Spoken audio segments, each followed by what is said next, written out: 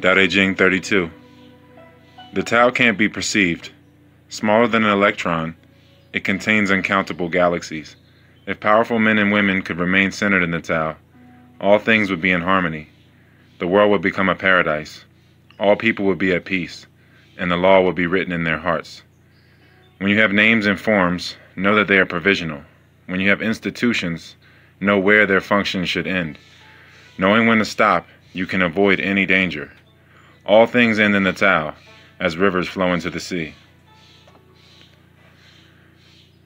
Tao is nameless. Even though it's simple and small, in this world it can't be conquered. If lords and kings could maintain it, the 10,000 creatures would submit. Heaven and earth would join together, and a sweet dew would fall. No citizens would force this, but it would naturally be in harmony. In the beginning it had a name. Having a name, men would know when to stop. Knowing when to stop, they avoid danger. Tao in this world is like a stream in the valley, flowing into a river, into the sea. Again, the likeness of your consciousness, you can look at it again like replacing the Tao with consciousness. Like, my consciousness can't be perceived. It's smaller than an electron. It contains uncountable galaxies. If powerful men and women could remain centered in the Tao, or in the primal identity, all things would be in harmony. The collective would be operating from that same place. The world will become a paradise because of this, and everything will follow, the accord of the Tao. The law will be written in their hearts, so you wouldn't need to write laws. You wouldn't need to create laws because people would just be living by them. They would be embodiment of the law. You wouldn't need man-made rules and laws. You would be expressions of the law of creation or law of God, whatever, what have you.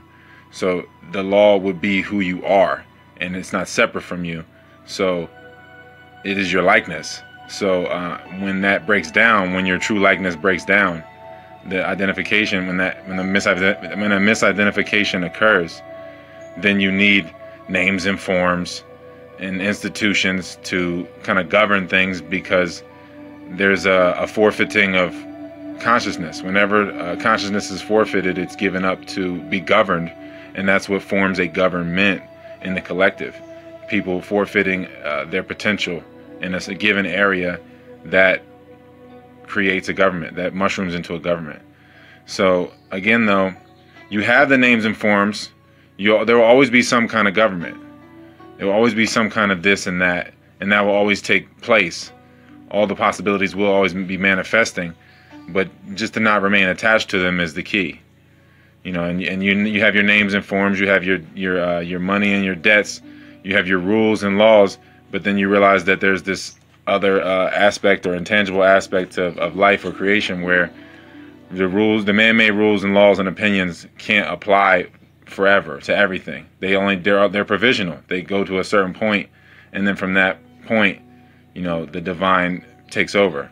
Just do your work and then step back. So it's with everything. The names and the forms, they do their work and then they step back. You don't identify with the name. You don't identify with the form.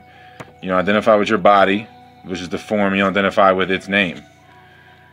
So your operation, where you operate from, is different. And if people do that in the collective, it'd be different in the world. So all things end in the Tao, as rivers flow into the sea. It's, we know everybody's going to the same place.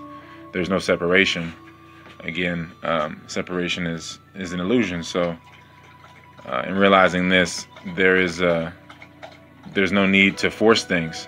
Knowing when to stop is just realizing that nothing needs to be forced, because everything is ultimately ending in the Tao and beginning in the Tao.